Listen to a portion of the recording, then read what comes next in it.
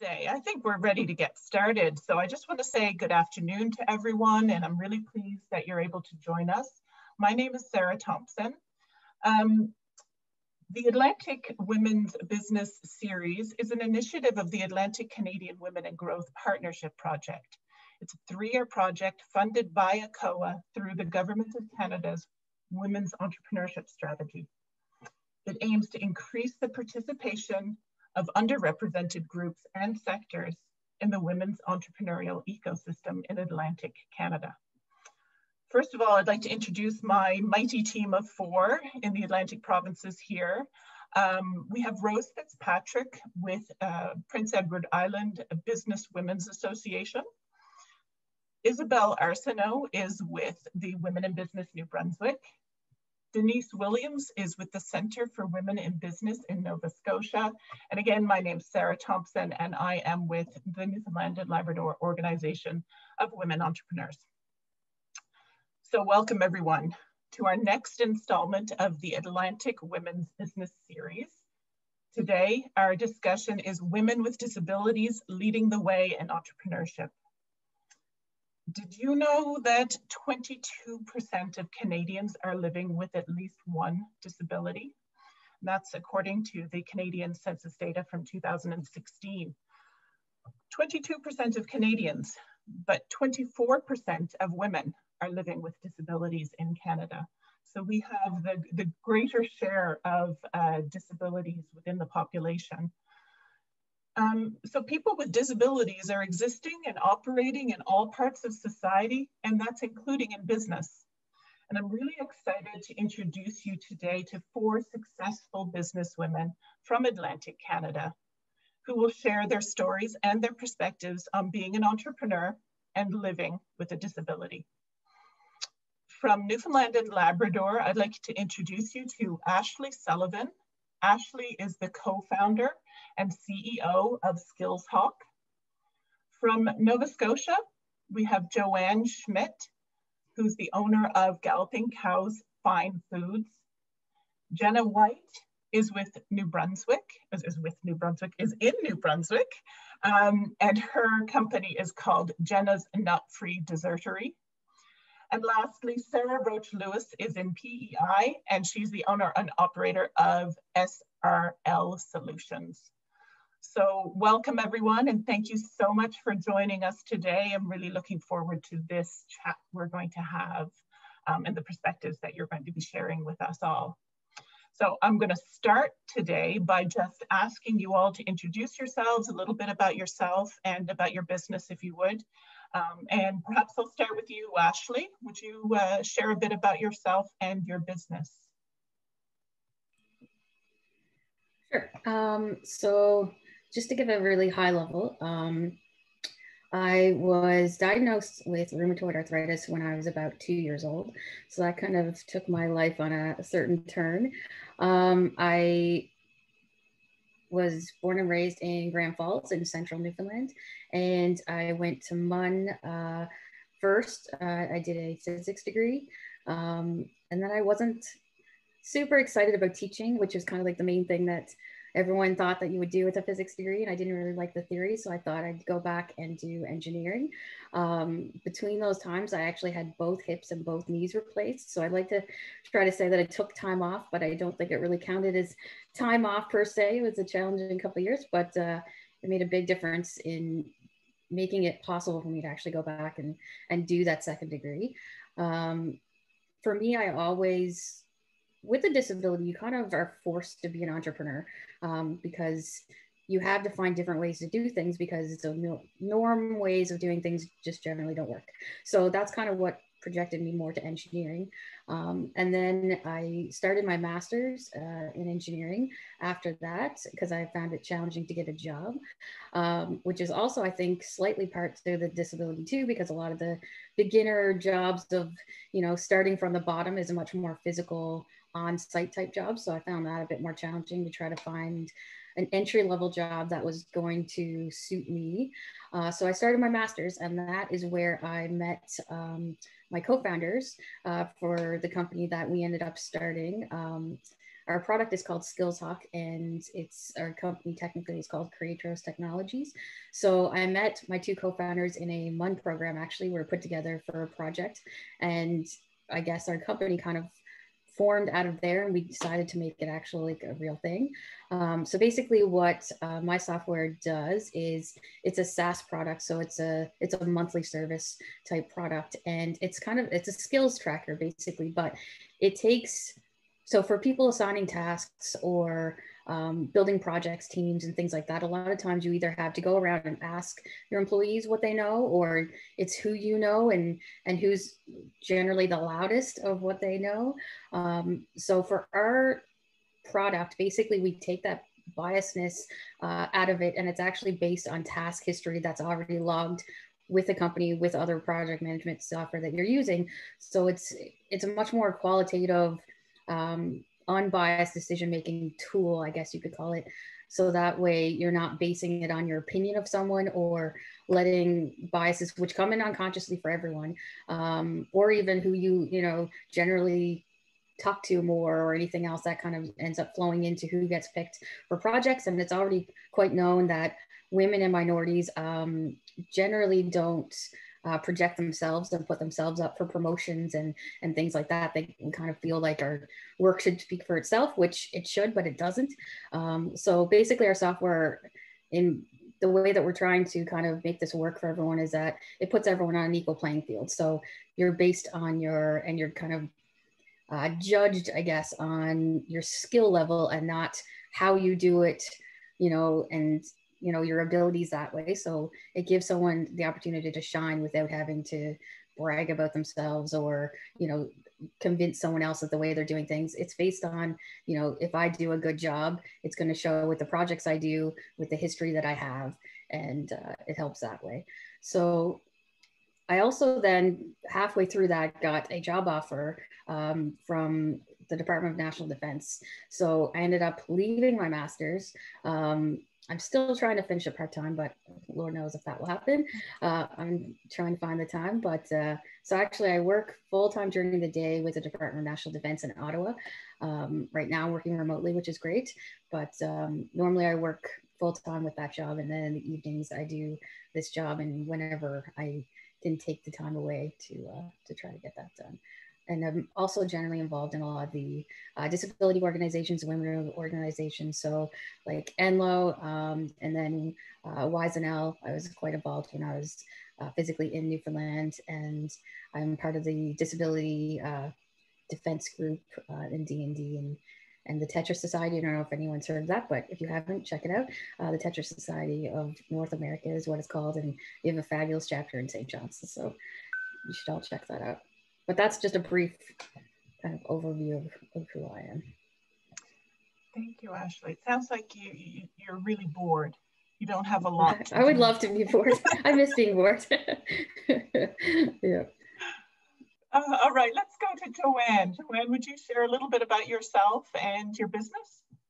Sure, I'd be happy to. So my company, or our company, is Galloping Cows Fine Foods. We're located in Port Hood, Cape Breton. Our business is a family business. We have 3 generations of women working in our business. My mother works part-time and my daughter as well. And like I said, it's a family business. My husband works in it as well. We produce, it's value-added products. So we use field-grown fruits and vegetables, and we take those and we produce product with them. So we produce pepper jellies, jams, chutneys, just various products like that. And you'll find our products in Sobeys, and we're now going into Loblaws as well. Having said that, I mean, we've been in business now for 27 years. But behind that, there's the story of my disability, which happened 16 years ago. Galloping Cows, we started out on a family farm, which is a dairy farm. Ron and I both have a dairy background. We were going to go into partnership with my father, and it didn't work out. So we started a side business on the farm. We were growing fruits and vegetables, and we that side business grew into Galloping Cows because we weren't making money selling our fruits and vegetables. And we started putting the strawberries into jars of jam, and it grew from there. Fast forward, a number of years to 16 years ago, I had my kids in the vehicle, and I'm going to a client, to actually a large gift store, not too far from here. Crocs were a big thing. It was a sunny, really sunny day. We're going there, and was checking on the account, but also a big order of Crocs that come in, and it was a nice day. Take the kids, and we go there. We get the kids their Crocs, and we're coming back from there, and there's this line of construction, and so we pull into the line of construction with the last car, and so I turn off the vehicle. It's a real hot day, and I just look in the mirror, and I just catch this car coming, flying, no intention of stopping. Boom, hits us. That's the last thing I remember. So it's a 5-car pileup. My seat breaks. I'm the driver. My seat breaks. So I'm bounced around the vehicle. So that's how my head injury happened. So it's a split second on a really nice day. It's not something you see coming in your life. So acquired head injuries are something that you don't plan for in your life. You don't see coming, but they change your life entirely. The pressure that happens in your head, they decide whether to drill, whether to use, rounds of steroids. They make decisions after a while. You'll end up with teams of doctors in your life, and they're in your life forever. But what happens is, in a small business, is that everything was in my head for that small business. And unfortunately, I lost my memory. I also lost the ability to do math, to write, and to read. And so I had to learn a lot of these things. And because of that, business, we had some inventory on hand, to fill stores, but things became, a complete halt. My husband's like trying to take care of the 3 of us, and try to manage some accounts by just sending out inventory to fill things. But you got to remember, everything's in my head, and we can't get the processes out of there. And that's the thing that happens to people with head injuries. And the advice is given to you to shut things down, but that's your income. That's your income. And so we decided to keep going and to plod through it and figure it out. And so you fast forward a number of years, and your products land up going to the Oscars. At the time of the head injury story, just before that, we got an award for export. We just started exporting. So it was quite a number of years before we were back to, exporting again and everything. We basically virtually lost everything at the time of the head injury. It was so hard to crawl back to where we are now, with a federal facility, HACCP, and to the level of business we are now. But head injuries are debilitating in so many ways to people, and they're not to be underestimated, and they're very common. It can be a car accident like I had, but some people slip, fall, hit their head on a windowsill, and can have as dramatic as a head injury, where somebody else can have the same injury and not have a head injury. They're very unpredictable, is maybe the way to put it. Closed head injuries. A lot of people fall downstairs, and they can or may not have them. So, but you live with the consequences the rest of your life. Whereas, somebody else who was driving along, reach over, pick up a piece of paper in their car, steps on the gas while they're doing so, doesn't see a line of traffic ahead of them. And that's what happens. So, but in our business, we're very fortunate, very lucky that I beat my prognosis that, you know, over the last 16 years. I'm very, very fortunate. But yet, you know, I'm very lucky to have a very good team of doctors that, you know, I will continuously work with. But our business, yeah, you know, like I said, it's a family business, and we produce great products. So that's us. Thanks, Joanne. You've certainly been on quite a journey, but I'm really I'm very happy to see that you guys have been able to keep the business running, and by all accounts, it seems like the business has been thriving. So that's a testament to you, and it's obviously also a testament to the people around you as well. So but thank you for sharing that. Then, would you share a little bit about yourself and your business? Sure. My name is Jenna White. My husband and children and I live in Fredericton, New Brunswick. I started Jenna's Nut-Free Dessertery in 2019. We started out really small at a local farmer's market, and we stayed there until the pandemic hit, and that's when things really changed for us. I'm just going to switch topics real quick. So I am legally blind. This is something that's still relatively new for me. It was about 5 years ago now that I lost my eyesight. I have a genetic condition called Ehlers-Danlos syndrome. Essentially, all of the soft tissue and collagen in my body are very faulty. So it causes a host of secondary illnesses. So one of those is postural static tachycardia. And essentially all the blood drains from my head and pools in my legs when I stand too long, or if I just stand up sometimes, it just kind of does what it wants. So that happened so many times that the blood drained that it actually damaged the optical nerves in both of my eyes. So one day, basically, it was like somebody put a curtain down. So I still have some eyesight. I'm very fortunate in that part. I am just legally blind, not completely blind. People don't really have faces anymore. I can't see very far in front of me at all. Like, I'm staring at my computer screen right now. I don't see very much. There's some colors. I'm really good with colors. So when that happened, it was a huge change. I had, at the time, a 7-year-old, a 6-year-old, and a 5-year-old at home. There were no doctors here in New Brunswick that could help me, so I got sent to Halifax. And they did everything they could to try to help and try to reverse some of the damage, but there is no going back, unfortunately.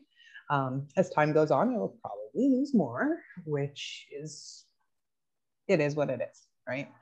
And then it was really hard to adjust after that because it changes everything. I was also really, really stubborn at first and pretty bitter and angry, and didn't really want to accept help from anybody. I still just wanted to do everything myself. I'm an incredibly independent person, so you wouldn't, yeah. So it's very, I'm sure a lot of you can relate when you lose that independence, it can really get you down. But over time, I kind of got used to it and decided I was going to take charge because I was unhappy, right? So I had gone to school for business and computer science. Also didn't make me happy. Also not the easiest thing to do when I lost a bunch of my vision. So I went back to something that I had always wanted, which was baking and cooking. I love to feed people. I always have. I started baking when I was a child with my mom and my grandmas, and spent a lot of time in the kitchen. Food was always a huge part of my upbringing and my family. So I decided to try to get into the local farmers market, which I was able to do because we are nut free. So right around the time I lost my eyesight, I actually also became allergic to nuts and got anaphylaxis. So that was like a whole other level of losing your eyesight because you have to read the labels on everything you eat. I shouldn't laugh, but it's just, it's one of those things, right? So I used both of those things and decided I was just going to start my own thing. So I got into the farmer's market. We started with 2 small folding tables from Costco and a menu I had absolutely zero interest in selling, but it was the only way to get going. I'm sure a lot of you know firsthand, it's really, really hard to get funding for businesses. And when you live with a disability, it seems to be almost even further out of reach. Typically, people don't have a whole lot of savings because our job choices are very limited. So we started small and we worked to the viability of the business. When we kind of, about the 1.5-year mark, it was kind of a, you know, okay, this is going to work. And then we had the pandemic. So we had to kind of switch gears a little bit. And so now we have a 3,200 square foot space that we fully renovated ourselves. We have a commercial kitchen. We have a room set up for our flour mill when it comes in, because we had to switch gears a little bit. So we had Canada's Smartest Kitchen develop some of our baking mixes, or our recipes, I suppose, that I use in the bakery. And we have a whole line of baking mixes that we'll be launching this summer. It's just a chocolate cake mix, a vanilla cake mix, and bannock in a bag, which was one of my favorites. And we also are going to be milling our own flour in the fall, and then we'll be introducing our pasta lines after that. So since we were already going to have a commercial kitchen for all of those things, we just decided to go for it. And we opened, basically it's a little tiny restaurant cafe type thing. We have a breakfast and lunch menu. We have all of our bakery items. Everything's made fresh. I don't believe in preservatives. I don't believe in artificial flavors. I like everything all natural. I don't know if it's got to do with the fact that I'm more aware of my body now that I've gone through everything, and I'm trying to keep myself and my children as healthy as possible, because anything can happen to anybody at any given point. So we really take that to the extreme here. We do everything from scratch. We use all local ingredients when we can, and we are doing pretty well so far. I mean, there's always room for growth, right? And we also have our own private label coffee made by a local company who was able to guarantee us a nut-free roasting house, which was amazing to find.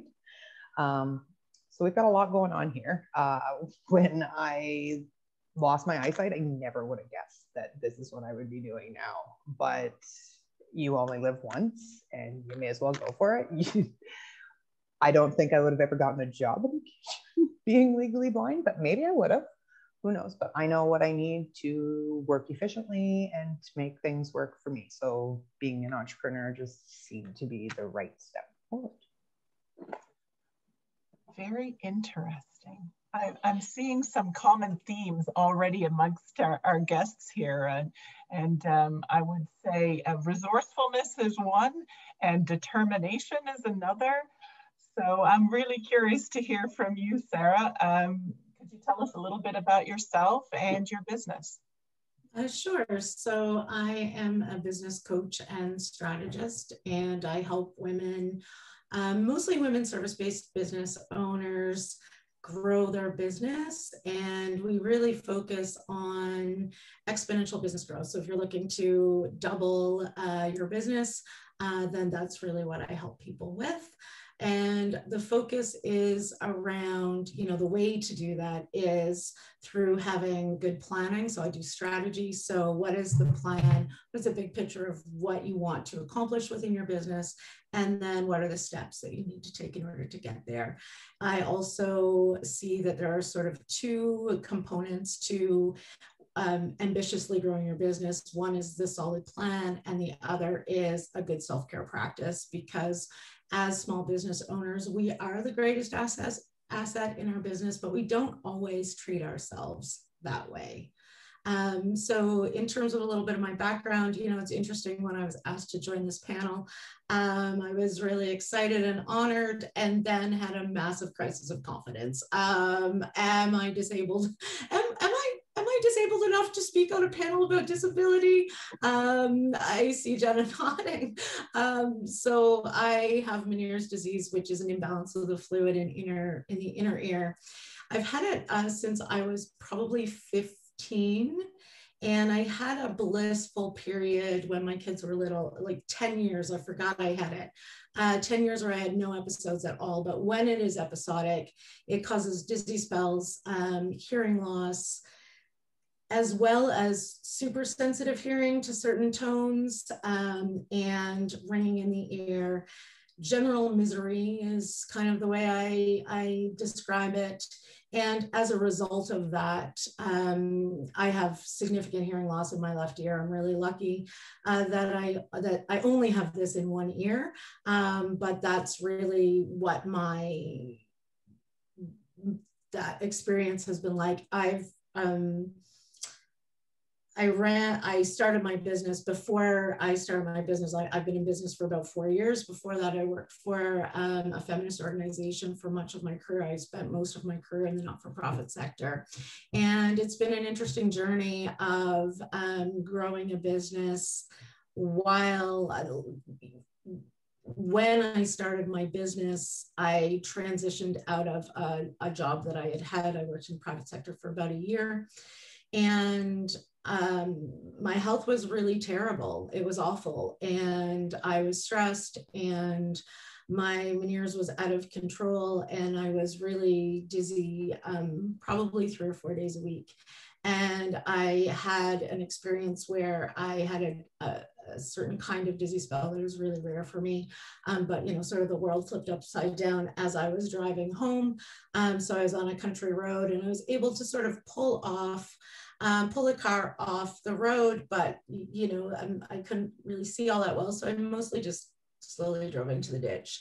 And I didn't hurt myself, and I didn't hurt the car, but it was a real wake-up call. And the wake-up call was, you got to figure this out. If you're going to run a business, I needed to replace my income. And in order to do that, I felt like I needed to, if I was only going to have 2 or 3 days a week where I was well, I needed to do everything I could to make sure that was optimum. So that's where sort of that focus on self-care came in, because I've seen it, I've experienced it. And, you know, I'd like to say that everything's been good since then, but it's not. This rears its head on a fairly regular basis. And I've been able to figure out, like everyone else on the panel, you know, how do you integrate living with the challenges that we live with and growing a business at the same time? Yeah. It's well, thanks Sarah for sharing a bit about your story and your background there. It's interesting, right? Because disability, you put that word out there like it is something, but it's not something. It's so many things with so many different ways that it can impact people's lives, and ways that people have to find to make it work for them in business and in life. So thanks for sharing. Thanks for sharing about your stories, as well as your incredible businesses that you've been able to succeed in and thrive in. I'm going to pose this question to everyone here, but before I do that, I just want to encourage the people that are attending here today. If you have any questions for our panelists, pop them in the chat box, and I'll try to get to some of your questions during the session, and I'll leave a bit of time at the end to address people's questions as well. And if your question is directed particularly to a panelist, please indicate that as well, and we'll get to those questions as we can. So I'll go back to you, Ashley, and ask you, and some of you have actually kind of touched on this already. I think we may have an inkling of an idea of how you might respond to this question, but what would you say would be your motivating factor or factors that actually led you to taking that leap to starting a business? And I'm guessing in some ways it was almost a forced, or it was a push factor as opposed to a pull factor, in that regular employment. I know some of you have already mentioned that was maybe not an option, or not a great option for you. But I wonder if you could sort of add to that, Ashley, and or correct me if I'm wrong. For me, I've always kind of envisioned my own business looking more like I've always created my own devices, I guess you would call them, like, you know, my own key turners, or, you know, like a transfer board that you don't have to hold on to because my arms, I don't have the strength to, like a transfer board normally is just a long board that you put between, like, say, your wheelchair and a bed or whatever you're trying to transfer to. But generally speaking, you know, you have to hold the board, like it doesn't just stay there. So, you know, people with regular upper body strength can kind of hold themselves or hold the board. And, like, you know, a lot of people, when they think, you know, someone in a wheelchair, they think paraplegic.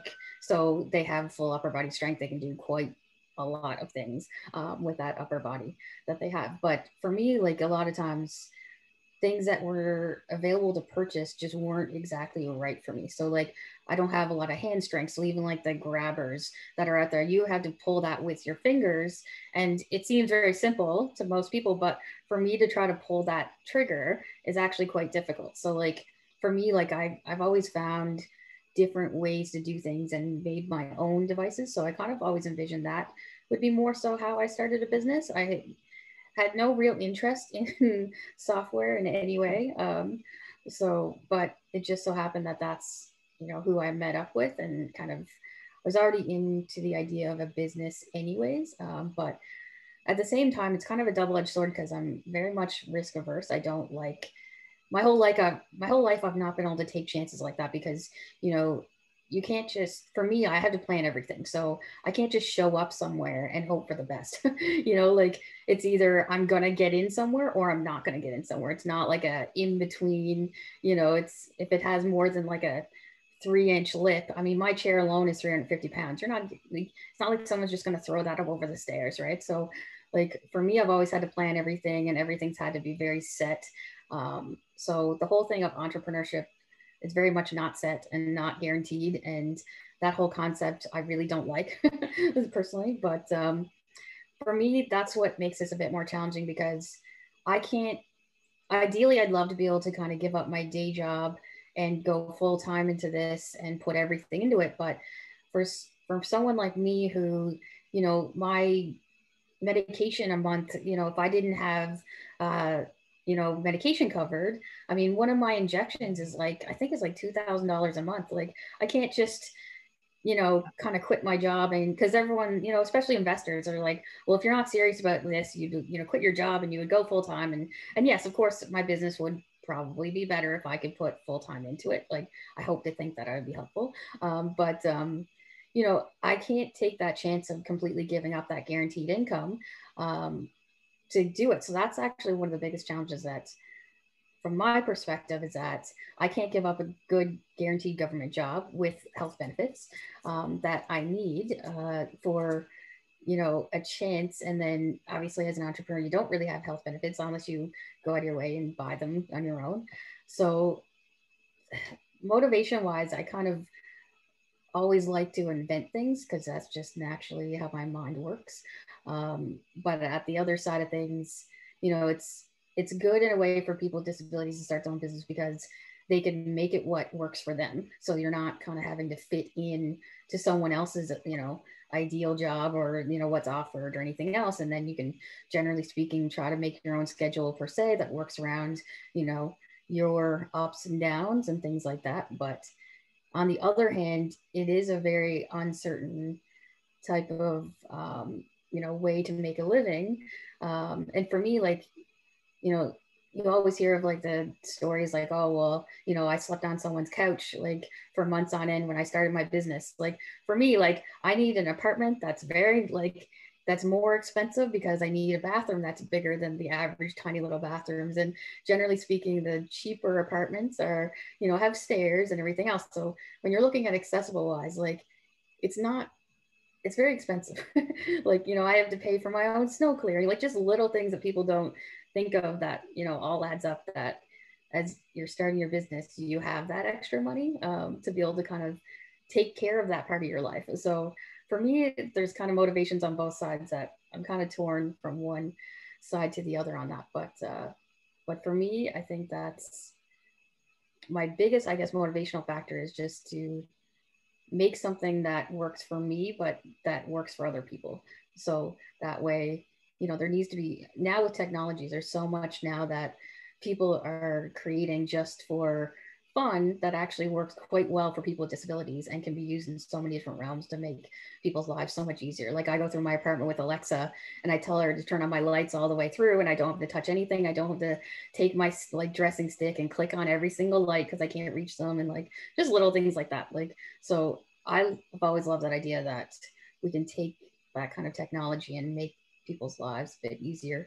And if it works for me, then I'm sure it would work for someone else. And I always love to hear other people's issues that I can kind of try to solve, because not everyone has the mind of troubleshooting things. You know, I'm lucky that I have that, you know, mindset that I can see solutions into problems that maybe other people don't see, and that I can help people out with that. So that's kind of my, I guess. Interesting. Yeah, I can see that. I get this sense that there's so much more to come from you, Ashley, because your mind is just working on what's the next it's thing. Always what's going. the next thing. Yeah. I feel like that's a problem with the blood pressure too. So I don't, it's kind of a double-edged sword with the whole mind thing, but yeah. Joanne, what would you say was your motivating factor, or were there a number of motivating factors? You touched on that also, I think, in your introduction. But yeah, I did touch on that, that, you know, it was a need for us as income on to do a side business. But in addition to that, we also respond to our customers when they're looking for something in particular. So for instance, our pepper jellies, when we started our first pepper jelly, it was in response to a customer from California, actually, who was looking for something very particular. Back then, you know, 27 years ago here, nobody ever heard of pepper jelly. We had no internet, cookbooks had nothing like that. You couldn't research something like that. And so the customer was from California, and she was looking for something very particular, and would describe it to us each week at the farmer's market. And that's how we developed our first pepper jelly. So that was the start of that line.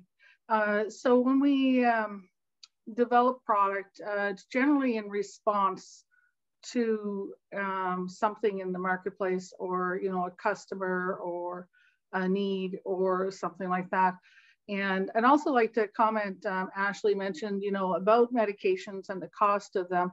My husband actually keeps a part-time job. It's a good part-time job that he actually loves, but it does cover my medications because I'm in the same boat. I have a couple of medications that are quite expensive, and so you know, covering them, you know, is a concern too. But also, so I get chronic migraines that are quite severe. So I also get these headaches that they're like a sword or a knife that just like come jamming down out of nowhere. So I often, they try trials sometimes. So they're not cheap. And so, you know, in order to cover these kind of medications or to try them out, you'll have to be able to pay for them too sometimes. So and so coverage is a really big deal, you know, and like Ashley said, being able to have a way to do that is very important. And so I think that's something that, you know, is always on our minds, or it's really important to us. So yeah, so I'll chime in on that too. I'm glad you mentioned that. Yeah. Yeah. Yeah. So let's go over to Jenna. What would you say motivated you to start this business? Well, I was a stay-at-home mom when I lost my eyesight. So I'd say my kids are the biggest motivation factor, for the simple fact that, well, I want them to think they can do anything in life like everybody wants for their kids. But for me, having the genetic disease, I actually didn't find out till after I had my kids, and I passed on to all three. So who knows what's going to happen to them for the future. So I really just needed them to know that it doesn't matter what comes your way. If you put your heart and soul into something, you'll never regret trying. Wow. Yeah. That's a really important, really powerful message to share with us and to share with your kids. And I know anyone who is a mother, that is, you know, it is an important thing to be able to convey and not just say, but do. Like, it's the action, right? Yeah, yeah, excellent. Sarah, how about yourself? What would you say motivated you to start your business? Certainly, it was probably more a process of elimination than anything else. I had worked in the not-for-profit sector for a long time and knew that that wasn't what I wanted anymore. I was pretty burnt out. I worked for another business, dear friends of mine, and part of the question in that was, could I work for someone else after I'd been a leader for a long time? And the answer was no. I needed that, you know, that opportunity to do my own thing. And as I said, I worked for a feminist organization for a long time, and I believe that gender equality can solve all of the world's problems. And also living with an illness that at some point could be debilitating, one of the things that I recognized is government works really slowly. So I could go and work for government, and in the places, you know, sort of thinking policy and things like that, I could have a good plan in terms of a medical plan, but the speed was not that I just couldn't quite imagine. Back in those days, we didn't understand that remote working was a thing that worked really effectively. So to know that I had the pressure of having to drive 45 minutes a day, you know, each way in order to go to a job, I couldn't wrap my head around that. And so I decided to go out on my own, because part of it is I may or may not have a lot, you know, a really long career. And so I have a lot of things I want to accomplish, and I want to do what I can to move toward gender equality. And what I saw observing the not-for-profit sector, the government, and business moves quickly, and you can make those changes quickly, and you don't have to, there's lots of challenges, there's no question about that, but I loved the idea of the speed. I love the idea of being able to create my own reality. And it's not always been easy, but I have been able to do that. And I think just on that note of it's interesting to look at the differences in terms of how we all manage our very different, the very different challenges that we face. For me, I prioritized from the very beginning having a medical plan. So, you know, I pay for that myself. My medications are not that expensive, but I have to buy very expensive hearing aids on the regular, and it does help with some of that. So I do think it's just really interesting to see how we all solve similar problems in different ways. Very interesting.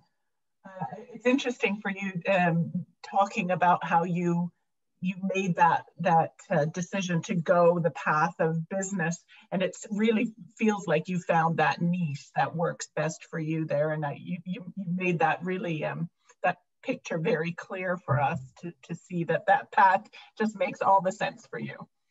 Yeah. It does, and it's not to say that it wasn't. I characterized my first year in business as a year-long crisis of confidence. It was not easy to go from being an executive director of a women's organization where I was known for my experience, I was known for my expertise. I knew what I was doing. No day was the same, but I knew what I was doing every day. And to go into business, and I chose to take a coaching program out of the US with highly skilled business owners from around the world, many of whom had been in business for years and years. And I didn't know what I was doing almost all the time. I needed to figure out really basic things like, how do I transfer all of these skills that I created in the that I built in the not-for-profit sector to business? I didn't know how to make money. That was not part of what I needed to do. So it was really challenging and absolutely rewarding and totally worth it. Yeah, and it's worked. Yes. Yeah.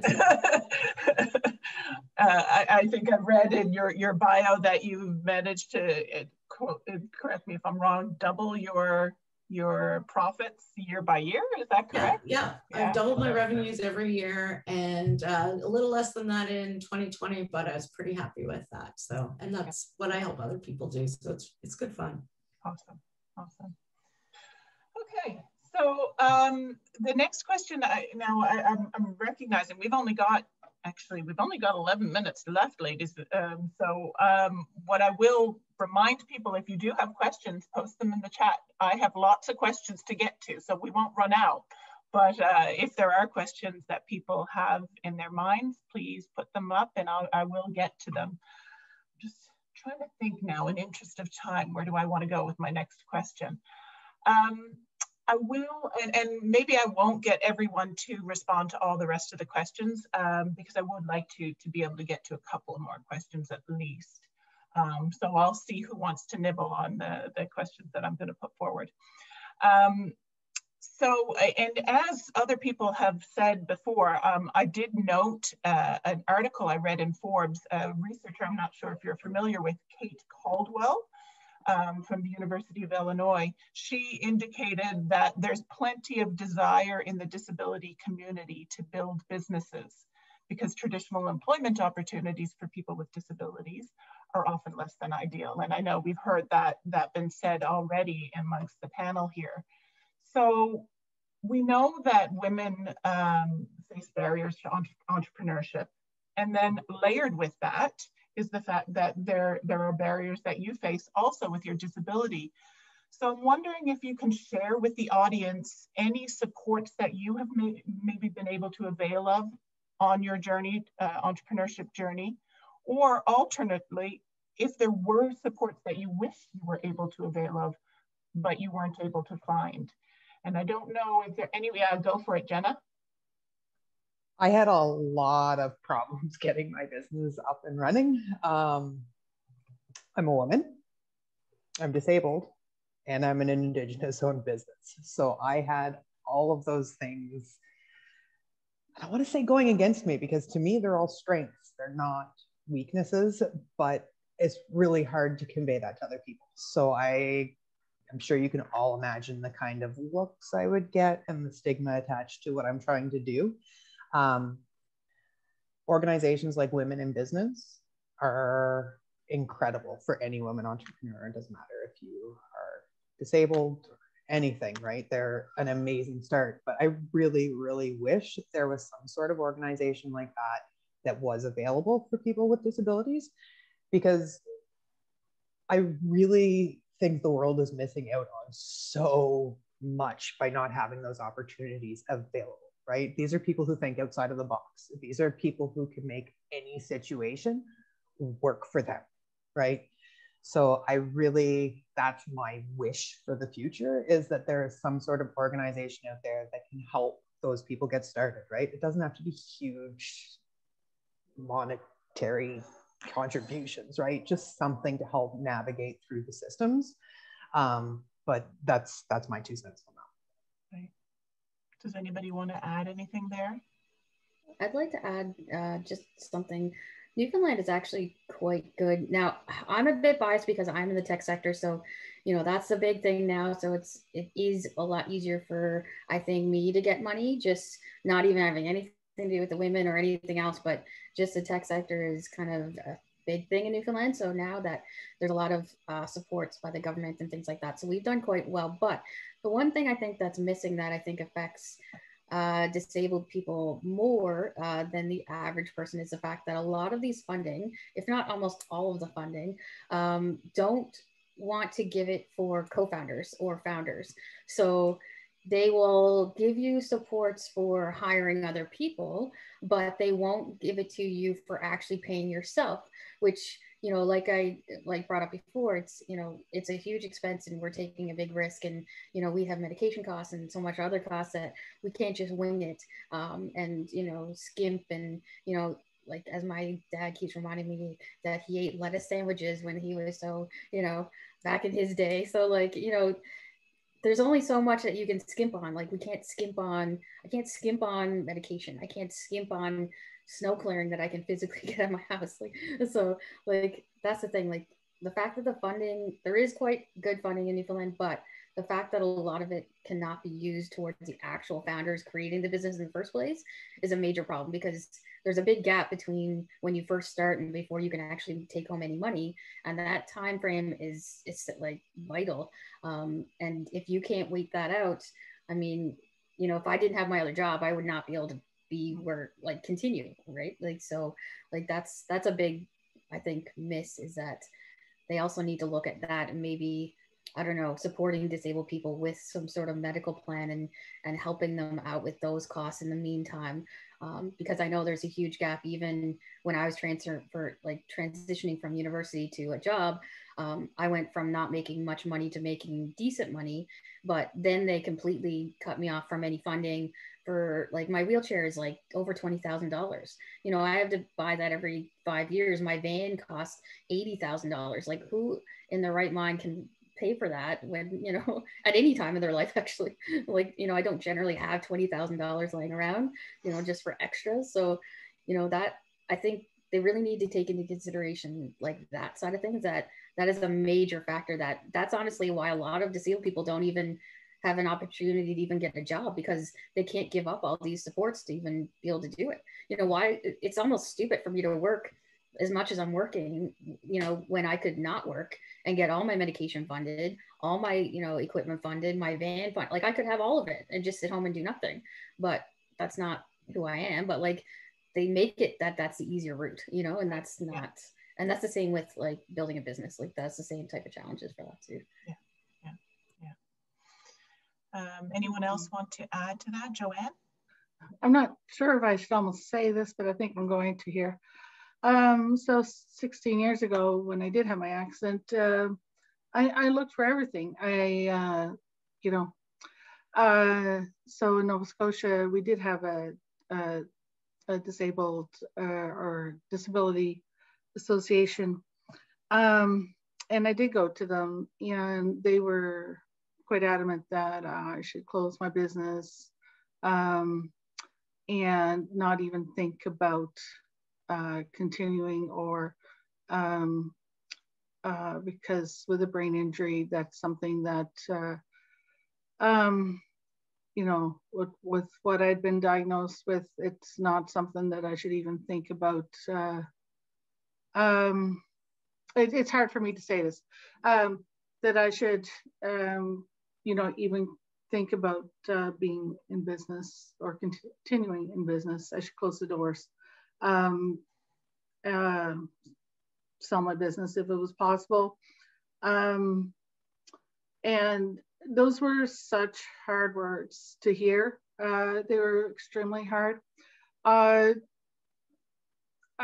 You know, I went to them for help. They were extremely hard words to hear, and I think they thought they were helping me. And I mean, I certainly sat down and really considered the prospect, really looked at it hard, sat down with a few other people, you know, for weeks afterwards, you know, even, you know, in the state I was in, like, got people in to really, you know, look hard at that possibility. You know, but like I said, you know, it was their income, it was their, you know, it was their family living, and we had no place else to go but up, you know. So, we remembered that day, you know, very clearly. Like, you know, you expect that to be the place you go for help, that to be the association you go for help, because They're no longer around.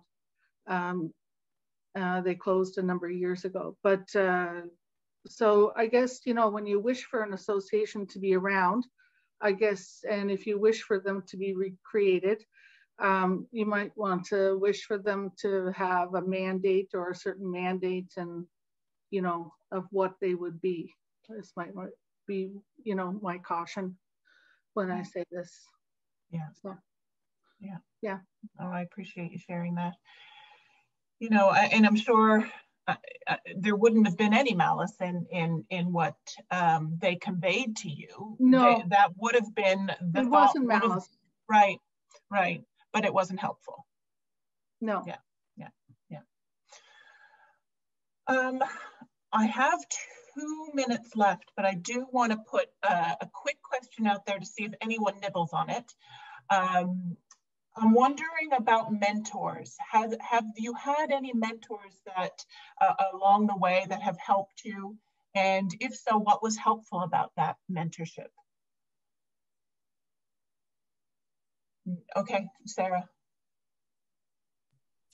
I have had so many mentors. I think what is helpful about mentorship is mentors are there to give you tea and sympathy when you're having a hard day, cheer you on, and give you a kick in the butt when you need it. And I think business is really lonely, and if you can find people to share that journey with you, it will pay off in spades. Yeah, yeah, yeah. Perfect. Thanks, everyone. Okay, well, that I told you the hour was going to go by really fast, and it went by really fast for me. I really enjoyed hearing from all of you, all your perspectives. It was very eye-opening and thought-provoking. And so again, a massive thank you, Ashley, Jenna, Sarah, and Joanne, for being with us today. To our attendees here today, I encourage you, please, we're going to share an evaluation after this session. Please let us know what you think, how we can make improvements. Maybe we need an hour and a half. And the other thing I will do is also share this chat with all the attendees today, because I know there's a lot of sharing that happened in the chat, and I'll share that with all the panelists today, as well as all the attendees. So thanks again, everyone. Take care. All the best.